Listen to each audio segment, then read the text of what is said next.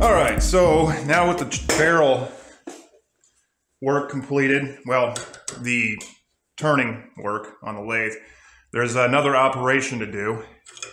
So with the spring field and the end fields, they have these giant extractors on them. So with the extractor off, the bolt will close because there's no interference, but with this on, now there it won't close. So what we got to do is cut a slot in the breech end for the extractor there.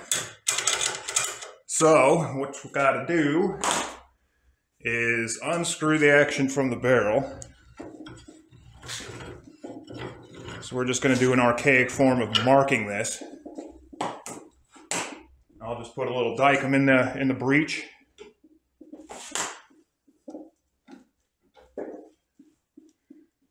Just so we can see the marks.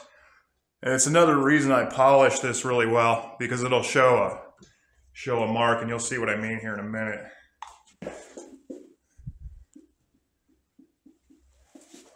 Okay, so we'll just kind of lightly coat the cone, kind of where that extractor sits on the right side, on this side. So that should be plenty there.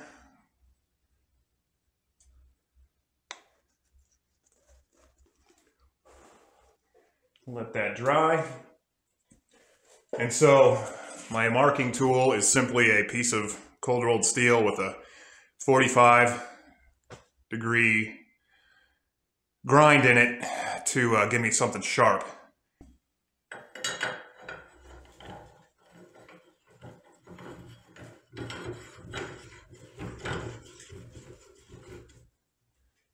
And then I'm going to get it as tight as I can by hand, because of course the torquing is going to turn on just a slight bit more than I could get it.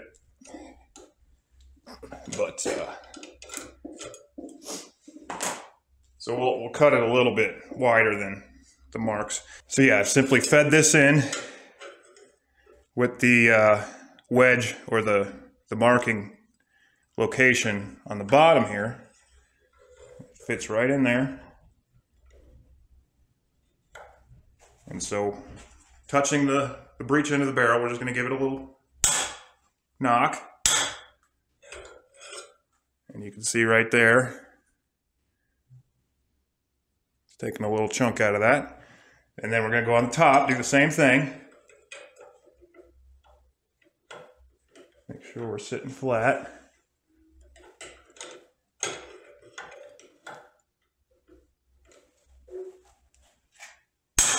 And then one more on the bottom right, or left side.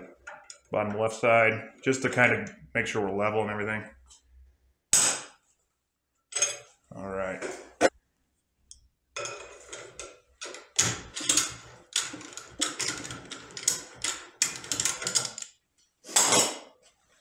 Okay. So we've got marks now for our location. Bottom top right, and then bottom left. So that just helps us when we're cutting the extractor itself in the milling machine. Okay, so now there's some calculations to do to figure out how deep we need to cut this slot. Okay, so now we're going to measure down from the face of the receiver to the nose of the extractor. So from here to the extractor itself installed in the bolt. And then do a little calculating to get our depth. So, as always, we want to make sure the bolt's in the rearward position, all the way closed. I'm going to take a depth micrometer and just measure down to that. 570 is the measurement there.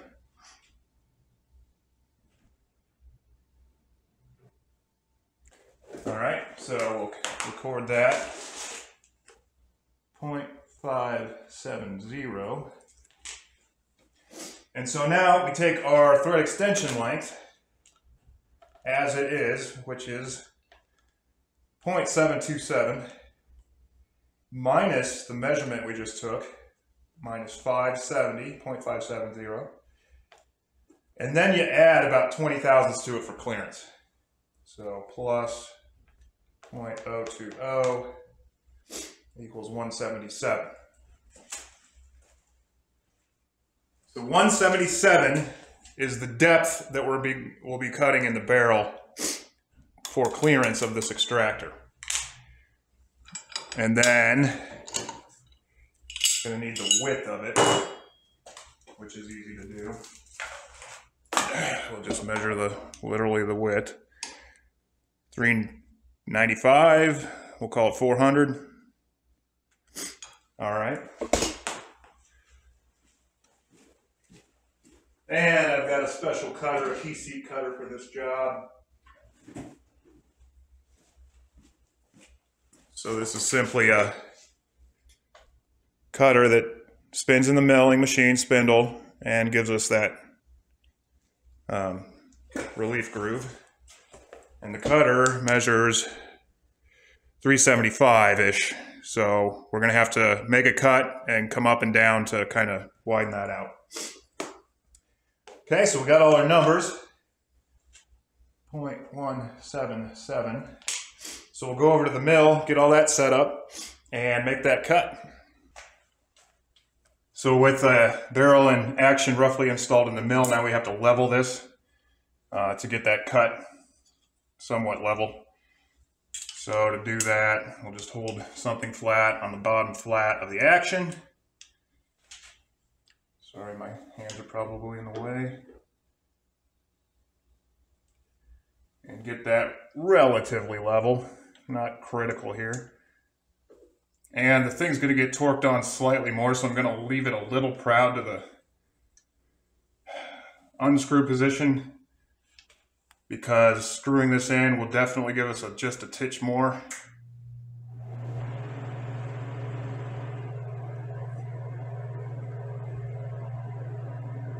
So something like that, because when it's all clamped up in the barrel vise and we give it about 100 foot-pounds of torque, that's going to turn on just slightly more than I can get it by hand. Okay, so let's check, make sure this is level this way.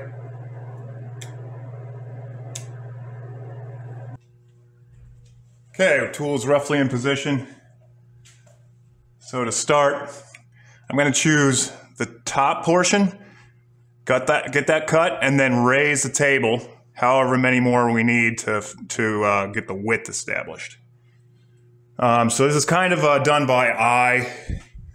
There's not a whole lot of super precise ways of doing this. And again, it's just clearance for that extractor. So as long as you don't cut too deep or bash into the other side of the breech there, everything's cool. And this tool likes to run slow because it's huge. So let me just get my spindle into low gear, back gear, down. All right, so it looks pretty good.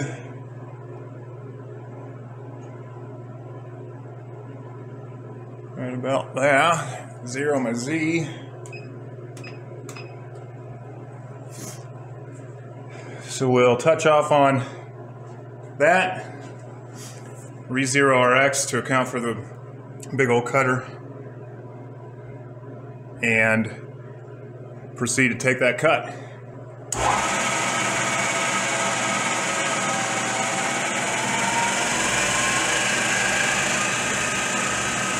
About 260 RPM. Okay, so we're just going to kind of slowly progress until we see and hear contact. There. So right there I'm touching. And it's nicking the very top of my mark. So we're basically going to cut from here out like that. Okay, so like I said, I'm going to 0 my X. I know I've cut a little bit already, but that's okay. Just gives me a little bit of an idea. So let's go in just about 10 thousandths for this first pass, make sure everything's good.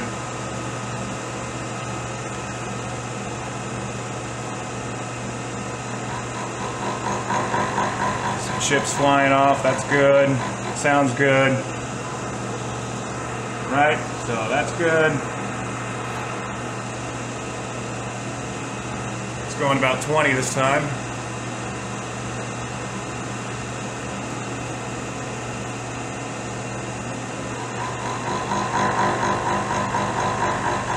Oh yeah, no problem. Okay, complete that cut. I'm gonna get a little cutting off.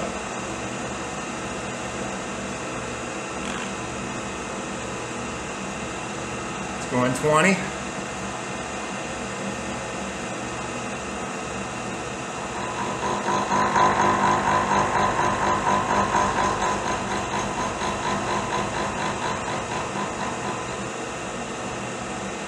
Alright. Okay, then we'll just keep this up till we get to depth.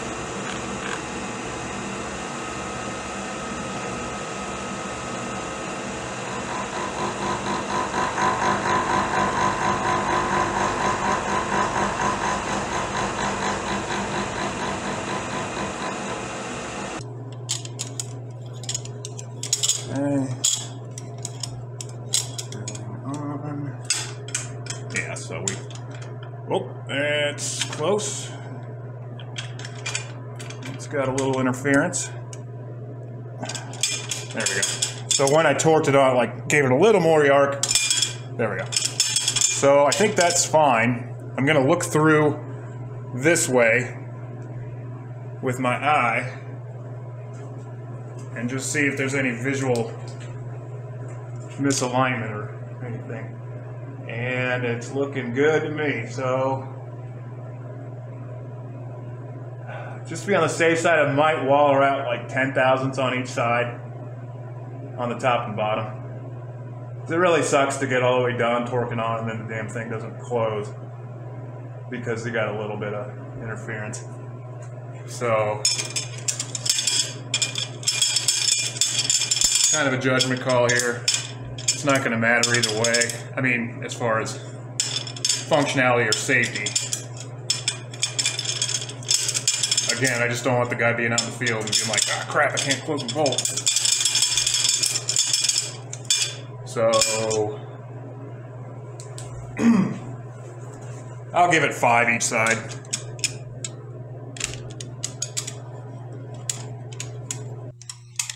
So this time I'm not going to torque it on quite as tight. Yeah, no problem at all.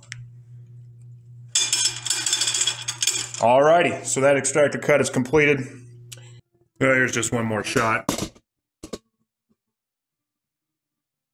Get you up close. See that cut. People unfamiliar with the older cone breech systems may look at this and be like, oh my god, you're gonna get a rupture in your case, holy cow.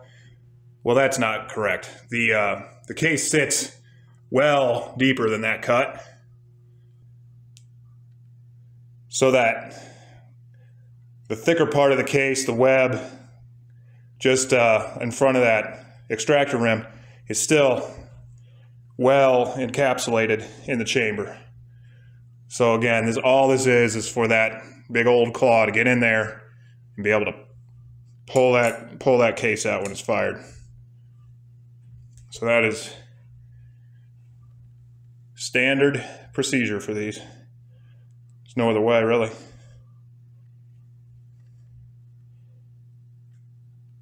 Okay, so that's the extractor cut. One step closer to completion on this. Okay, I thought it might be neat to see for those unfamiliar. So there's a term out there in the rifle world called controlled ground feed. This is one of the forefathers of that design. So you've got a magazine under here with a spring and a follower that's forcing these rounds up, and they'll sit somewhere in this area. So as the bolt comes forward, there's spring tension under the cartridge, which shoves it up into that extractor. So here's the bottom of the bolt. The round has clearance here to slip in and be captured by that extractor. So in the action, something like this, the rounds are stationary, ready for loading. Bolt comes forward, and the spring pressure of the mag spring and follower force that up into the extractor as it moves forward. It's more like right in here, controlling the cartridge as it feeds into the chamber. So which means you can't just, a lot of guys think something's wrong with the rifles. They'll single load something in there and try to force the bolt. Well, in this case it works. You don't really want to do that, especially with a Mauser. That just damages could possibly damage it. I mean, with a soft case, it's not going to, but anyway, usually these won't feed at all, or won't go into battery unless you feed from the magazine, right? So close bolt, fire the cartridge, boom, everything goes off, and that claw rips it back out, and then when the ejector's in there, it knocks it out, clearing the action. So I don't know, just maybe somebody might be curious as to how this all works together and everything. All right, so like I said, we'll be back with updates on this project when the time comes.